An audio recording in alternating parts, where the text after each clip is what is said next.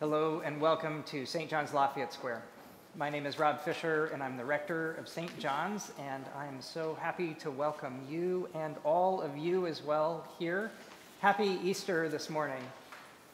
And let's try that again. Happy Easter. Happy Easter. All right. This is a Holy Week and an Easter unlike any that we have ever seen before, and surely unlike any that we will ever see again in our times. But I am grateful for the ability that we have taken to try to harness every opportunity that we can. And I want to say just a special word of thanks to the many lay leaders and volunteers, our incredible tech ministry team, our clergy, our musicians, and our hardworking staff who have put in an incredible amount of effort, countless hours into making everything that we are doing possible. And I want to also thank all of you, all of us who are gathered here today in person, and all of you who are gathering with us at home. It is good to be gathered. And so now we begin our Easter service in the traditional way, as the early Christians did, starting in darkness, and with the fire of Christ's light, bringing light to this sanctuary and to our lives.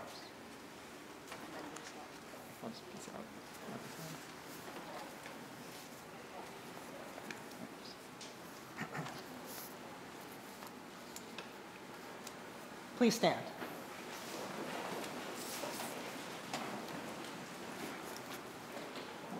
Let us pray. O God, through Christ you have bestowed upon your people the brightness of your light. Sanctify this new light and grant that in the Paschal feast we may so burn with heavenly desires that with pure minds we may attain the festival of everlasting light. Through Jesus Christ our Lord. Amen.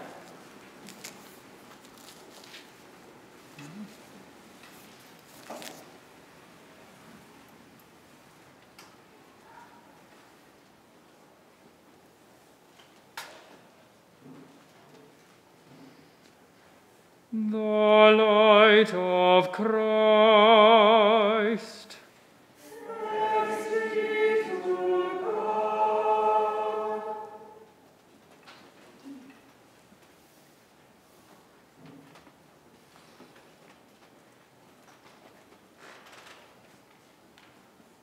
The light of Christ. Thanks be to God.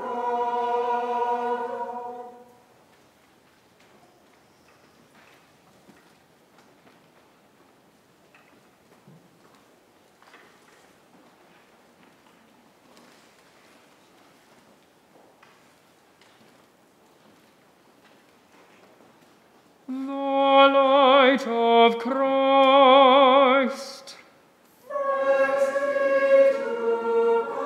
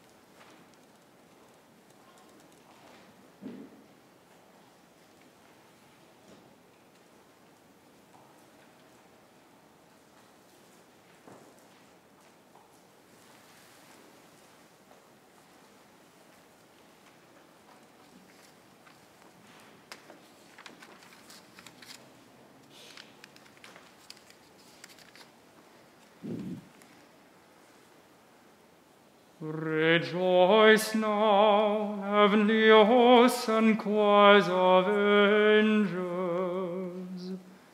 and let your trumpets shout salvation. For the victory of our mighty King. Rejoice and sing now, all the round earth, bright with a glorious splendor. For for darkness has been vanquished by our eternal King. Rejoice and be glad now, Mother Church, and let your holy court in radiant light resound with the praises of your people. All you who stand near this marvelous and holy flame, pray with me to God the Almighty for the grace to sing the worthy praise of this great light. Through Jesus Christ, his Son, our Lord, who lives and reigns with him in the unity of the Holy Spirit, one God, forever and ever. Amen.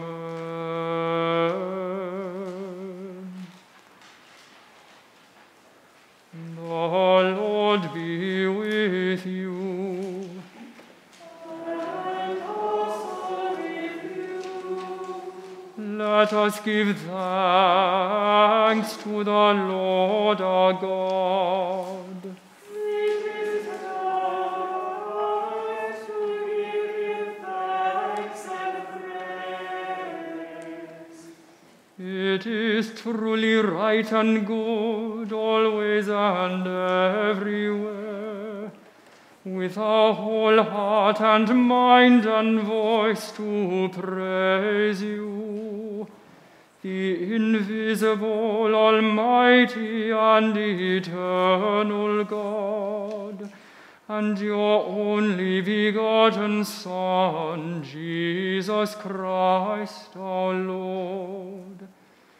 For he is the true Paschal Lamb, who at the feast of the Passover paid for us the debt of Adam's sin, and by his blood delivered your faithful people. This is the day when you brought our fathers and mothers, the children of Israel, out of bondage in Egypt, and led them through the Red Sea on dry land. This is the day when all who believe in Christ are delivered from the gloom of sin and are restored to grace and holiness of life. This is the day when Christ broke the bonds of death and hell and rose victorious from the grave. Holy God, accept a morning sacrifice, the offering of this candle in your honor. May it shine continually to drive away all darkness. May Christ, the morning star who knows no setting, find it ever burning. He who gives his light to all creation, and who lives and reigns forever and ever. Amen.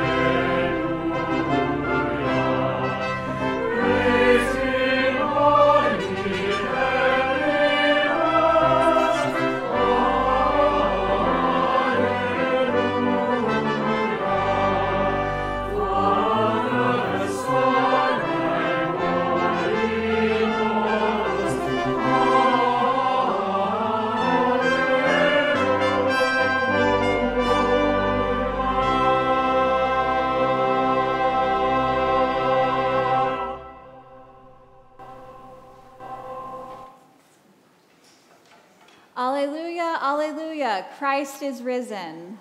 The Lord is risen indeed. Alleluia, alleluia. Almighty God, to you all hearts are open, all desires known, and from you no secrets are hid. Cleanse the thoughts of our hearts by the inspiration of your Holy Spirit, that we may perfectly love you and worthily magnify your holy name, through Christ our Lord.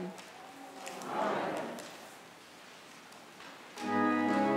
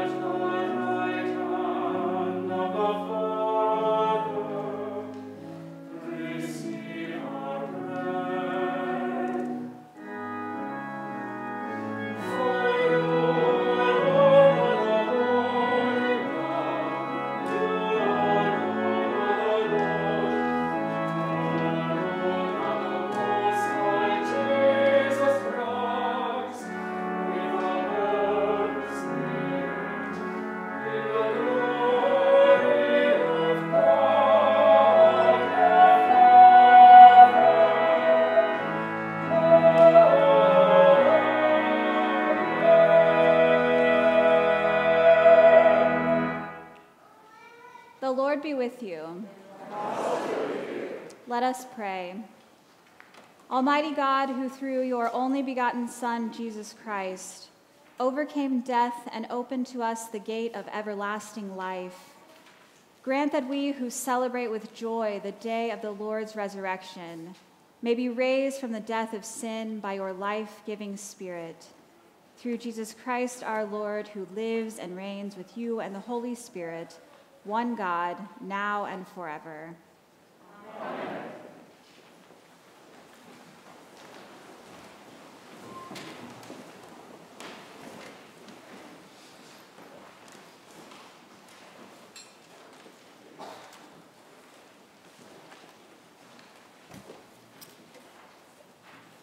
The prophet foretells a time when God will swallow up death itself and wipe away all tears.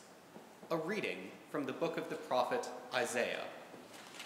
On this mountain, the Lord of hosts will make for all peoples a feast of rich food, a feast of well-aged wines, of rich food filled with marrow, of well-aged wines strained clear. And he will destroy on this mountain the shroud that is cast over all peoples, the sheet that is spread over all nations. He will swallow up death forever. Then the Lord God will wipe away all the tears from all faces, and the disgrace of his people he will take away from all the earth, for the Lord has spoken. It will be said on that day, Lo, this is our God. We have waited for him so that he might save us. This is the Lord for whom we have waited. Let us be glad and rejoice in his salvation. The word of the Lord. Thanks be to God.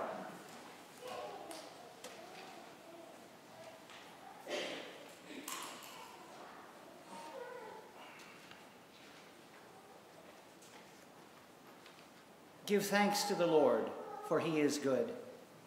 His mercy endures forever. Let Israel now proclaim, his mercy endures forever. The Lord is my strength and my song, and he has become my salvation. There is a sound of exultation and victory in the tents of the righteous. The right hand of the Lord has triumphed. The right hand of the Lord is exalted. The right hand of the Lord has triumphed. I shall not die but live and declare the works of the Lord. The Lord has punished me sorely, but he has not handed me over to death. Open for me the gates of righteousness. I will enter them. I will offer thanks to the Lord. This is the gate of the Lord. He who is righteous may enter. I will give thanks to you, for you answered me and have become my salvation. The same stone which the builders rejected has become the chief cornerstone. This is the Lord's doing and is marvelous in our eyes. On this day, the Lord has acted. We will rejoice and be glad in it.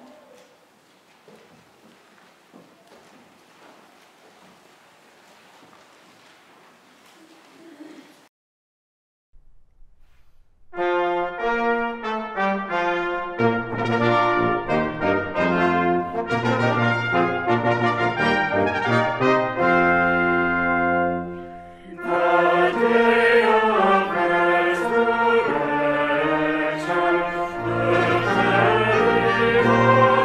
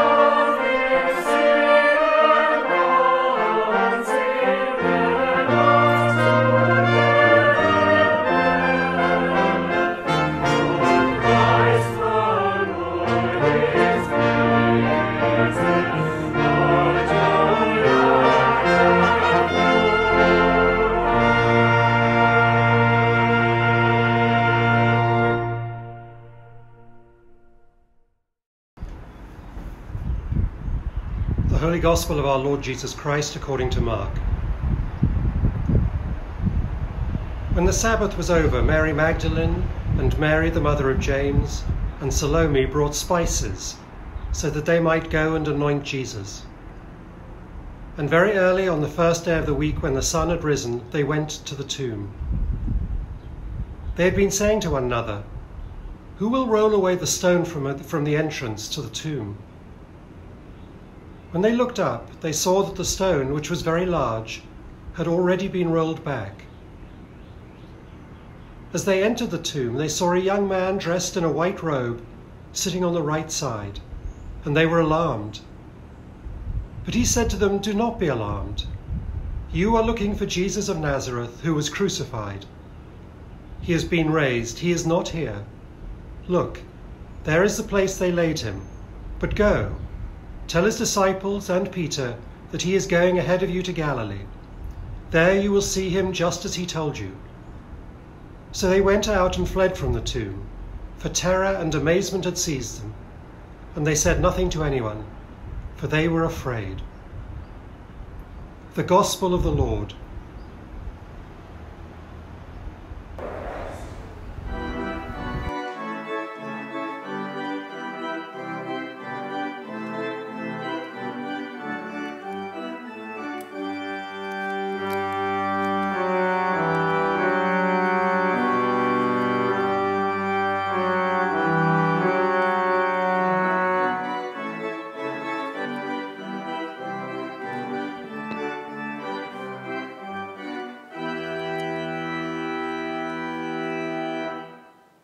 Please join me in prayer.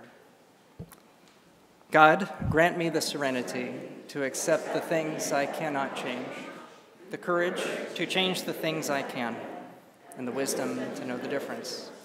Amen. Please be seated.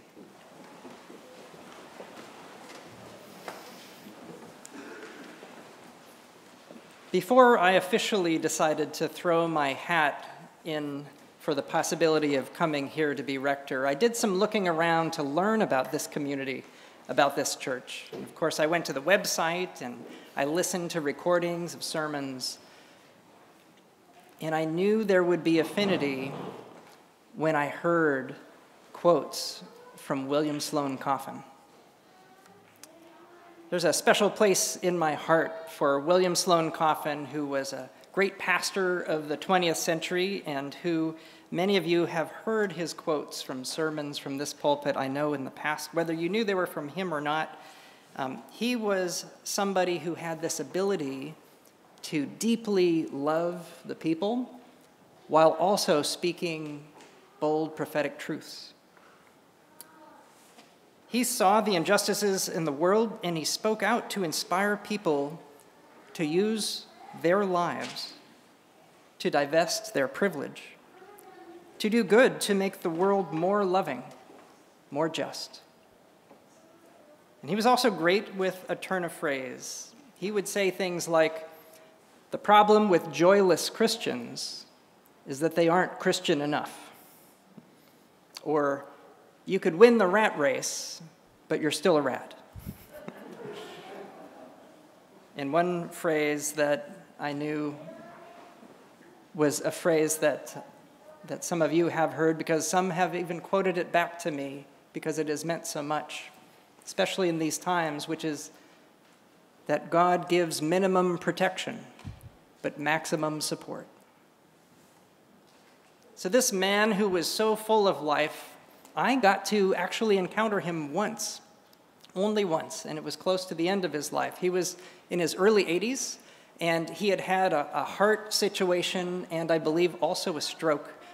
He was given 6 months to live, and when I saw him, it was 1 year after that point.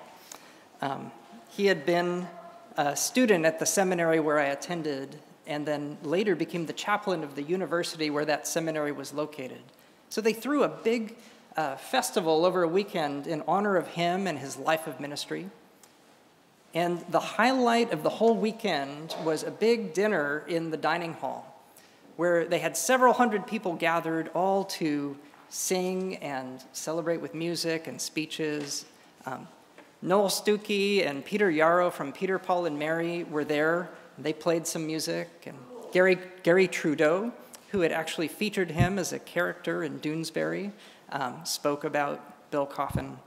But the highlight of the night was when he stood up from his chair to give a very short speech. And he made just a few steps, but got on his own power to the podium. And he held on, and he looked out at the people. And with slurred speech, he said, "As most of you know, my bags have been packed for about a year, but the ticket has not yet come. Or maybe this is heaven."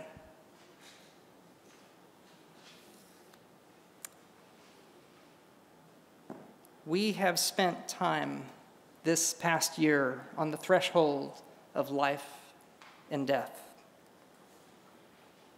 We have seen in the midst of death some of the joys of small things, and we have learned to appreciate things that during normal times we could easily look past and not take into account. Just simple things like being able to shake hands or give hugs or to see the face of the person in front of you when you're speaking. But also, we have been consumed with loss and with death to the point where it has become almost a way of life these last 12 months, or rather a way of not really living. And on that point, don't get me wrong, precautions are very important. We need to be safe. That is the loving thing to do, to be careful, to attend to one another. And I should say, if you can get a vaccine, it's important that you do get your vaccine. The sooner that we are all vaccinated, the sooner we will be able to get beyond this time. But even in the midst of the pandemic, there is life. And we learn the lesson to not count our days, but to make our days count. The old prayer says, in the midst of life, we are in death. But Jesus reminds us, and old Bill Coffin also reminds us, that in the midst of death, we are in life. Just as in the midst of sin, there is forgiveness. In the midst of ungrace, there is God's grace. God pulls back the veil at Easter, and the frame of our vision gets opened up. And we finally get it, that our journey on this earth is not about avoiding death, it's about living life. And they are different things. And Jesus leads us into that life that really is life. This Easter, many churches are recognizing that today, April 4th, is the anniversary of the assassination of Martin Luther King 53 years ago. And on the night before he died, and he was in Memphis to support the sanitation workers, he gave his final speech. Not knowing that he had less than 24 hours to live, he begins his speech talking about how grateful he is to have lived the full 39 years of his life so far. He says that he is happy just to have seen the beginning of the second half of the 20th century. These are his words. "Strangely enough, I would turn to the Almighty and say, if you allow me to live just a few years into the second half of the 20th century, I will be happy." Now that's a strange statement to make because the world is all messed up. The nation is sick. Trouble is in the land. Confusion is all around. It's a strange statement, but I know somehow that only when it is dark enough can you see the light.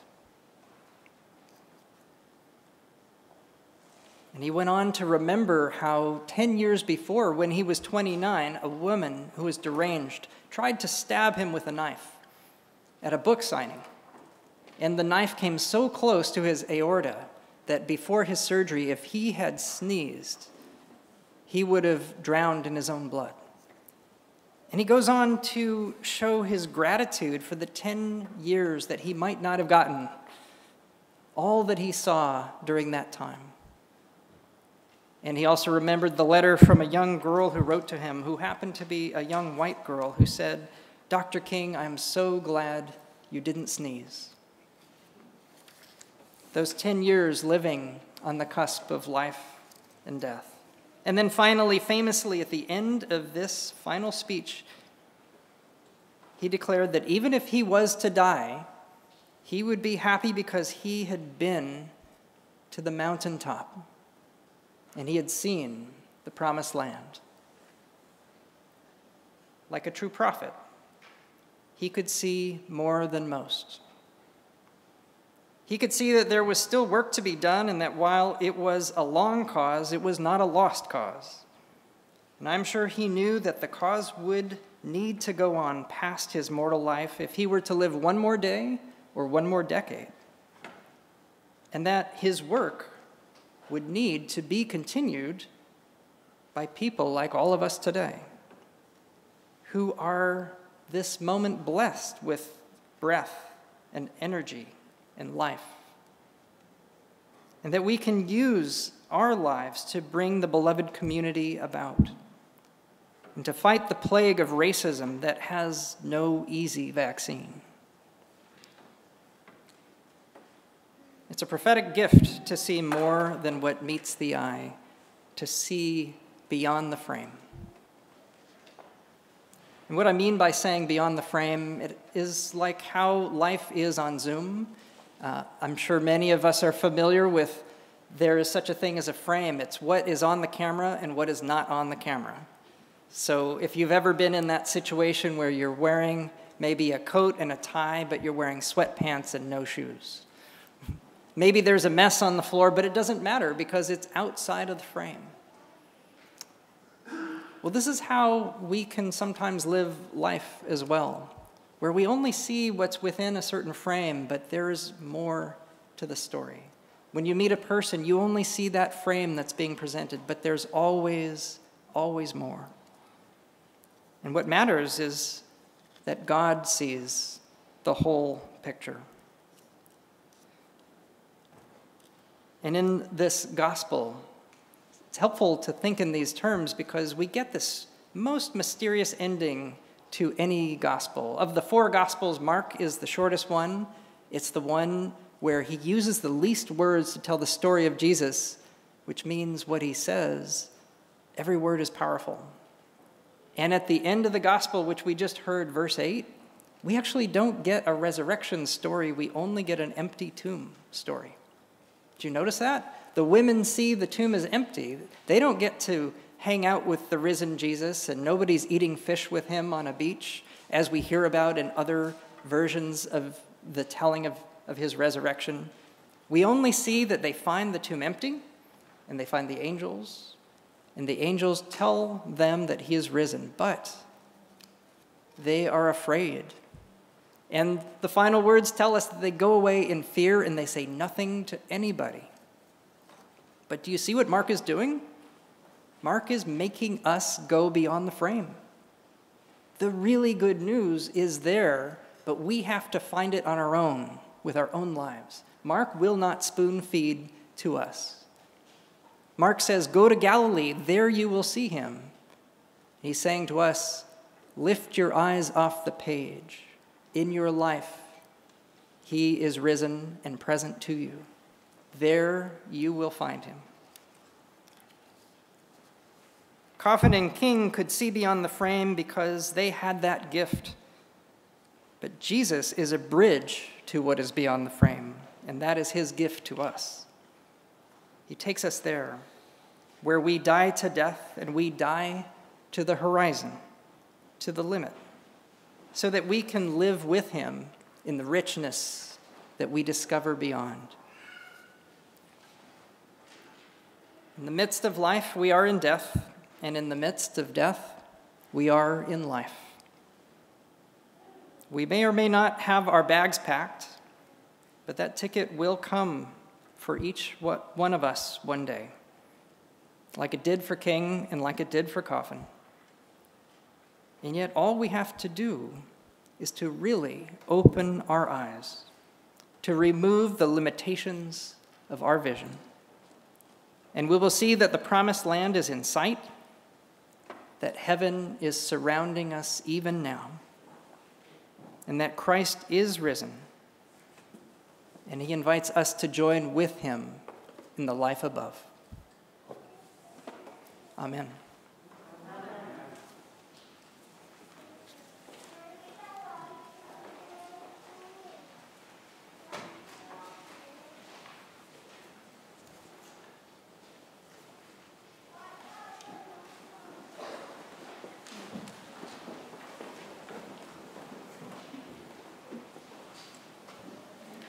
Gracious God, we thank you for giving us power through your Holy Spirit to reveal your life to the world. Strengthen, bless, and guide us to make you known by word and example. For our companion relationships with the Anglican Church of Southern Africa and the Episcopal Diocese of Jerusalem, we pray especially for Michael, our presiding bishop, for Marianne and Chilton, bishops of Washington, and for all bishops and other ministers. We are your church, O God. Guide us in your grace. We thank you for your creation and pray for the earth, which you have given us to cherish and protect. Nourish in us your love for all you have made. We are your stewards, O God. Guide us in your grace. Guide and bless us in our work and play, and shape the patterns of our political and economic life. We pray for Joseph, our president, the leaders of Congress, the Supreme Court, and for all who serve our country, that all people may be fulfilled through the bounty of your creation. We are your servants, O God. Guide us in your grace. Awaken our hearts to your presence in all people, those we love easily and those with whom we struggle, those different from us and those similar to us, those familiar to us and those unfamiliar to us. We are made in your image, O God. Guide us in your grace. We thank you for calling us to the glorious heritage of your holy people. Free us from lack of vision and from inertia of will and spirit. By your life-giving Spirit, lead us out of isolation and oppression, redeem and restore us.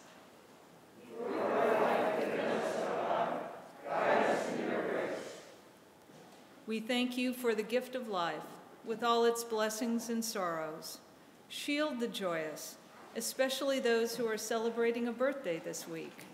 John Sherry, Diana Clark, Ellie Eversole, Hannah Gardner, Daniel Honeycutt, Heather Hopkins, Charles Kay, Haley Lyerly, Joy Nathan, Chloe Newfield, Nicholas Robichon, Chase Rind, John Staples, and Samuel Wakely.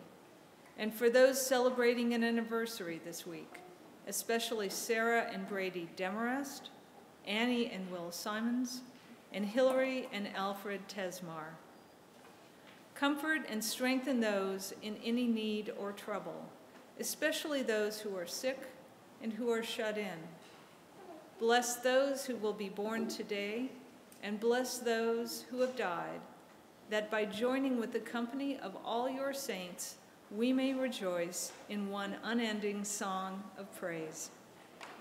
You alone, we have eternal life, O God. Guide us in your grace.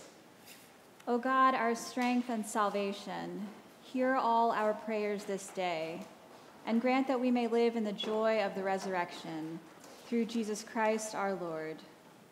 Amen. The peace of the Lord be always with you. And also with you.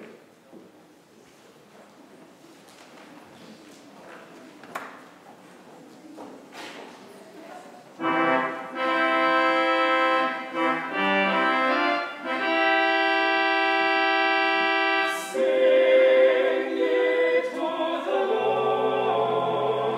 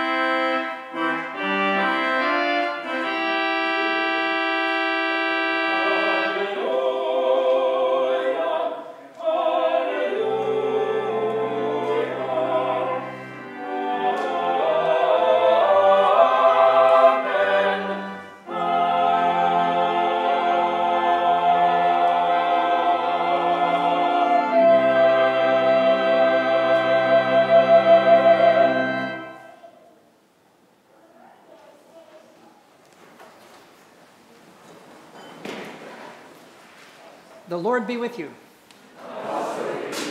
Lift up your hearts. Let us give thanks to the Lord our God. It is right and a good and joyful thing, always and everywhere, to give thanks to you, Father Almighty, creator of heaven and earth. But chiefly are we bound to praise you for the glorious resurrection of your Son, Jesus Christ our Lord. For he is the true Paschal Lamb, who was sacrificed for us and has taken away the sin of the world. By his death he has destroyed death, and by his rising to life again, he has won for us everlasting life. Therefore we praise you, joining our voices with angels and archangels, with all the company of heaven who forever sing this hymn to proclaim the glory of your name.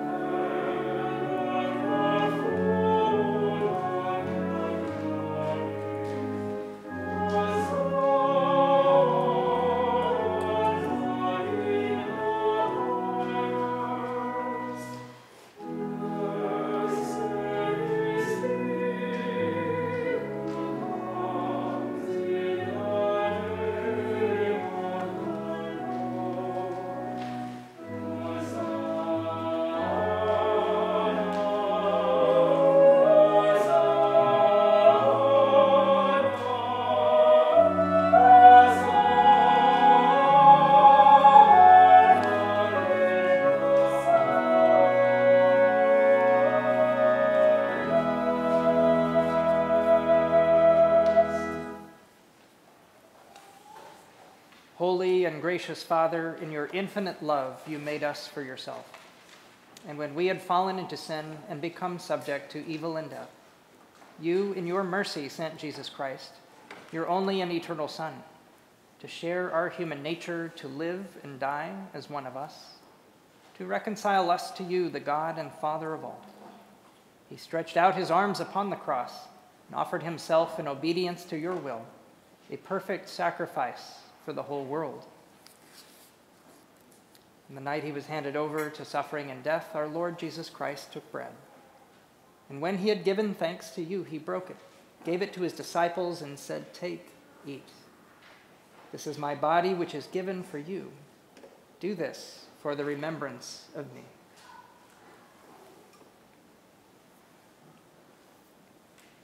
After supper, he took the cup of wine. And when he had given thanks, he gave it to them and said, "Drink this, all of you. This is my blood of the new covenant, which is shed for you and for all, for the forgiveness of sins. Whenever you drink it, do this for the remembrance of me."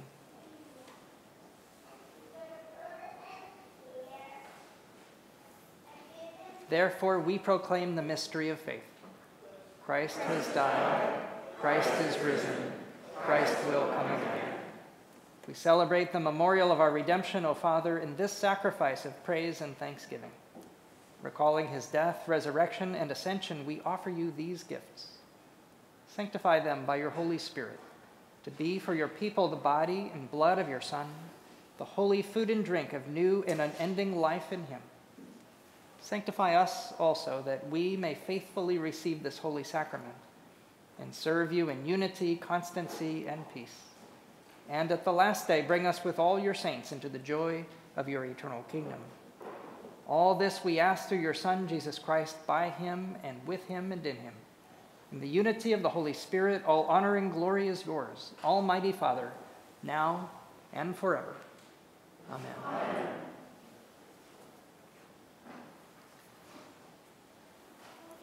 And now, as our Savior Christ has taught us, we are bold to say, "Our Father, who art in heaven, hallowed be thy name. Thy kingdom come, thy will be done, on earth as it is in heaven. Give us this day our daily bread, and forgive us our trespasses, as we forgive those who trespass against us.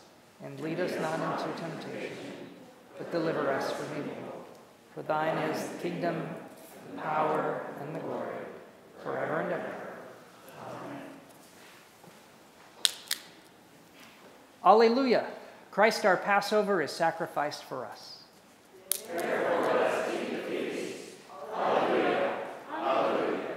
These are the gifts of God for the people of God. Take them in remembrance that Christ died for you, and feed on him in your hearts by faith with thanksgiving.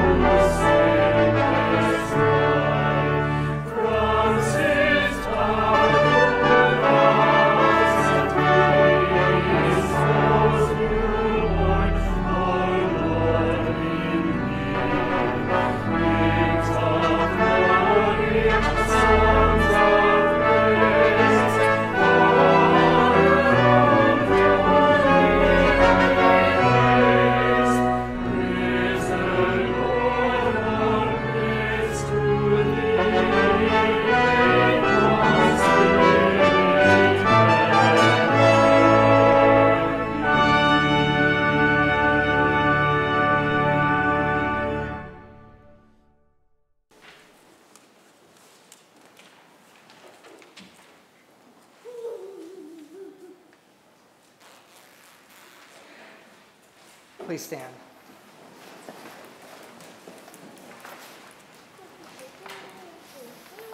Let us pray. Almighty and ever-living God, we thank you for feeding us with the spiritual food of the most precious body and blood of your Son, our Savior, Jesus Christ, and for assuring us in these holy mysteries that we are living members of the body of your Son and heirs of your eternal kingdom. And now, Father, send us out to do the work you have given us to do, to love and serve you as faithful witnesses of Christ our Lord. To him, to you, and to the Holy Spirit be honor and glory, now and forever. Amen. Life is short, and we do not have too much time to gladden the hearts of those who traveled away with us. So be swift to love, make haste to be kind. And the blessing of God, Father, Son, and Holy Spirit be upon you and remain with you always. Amen.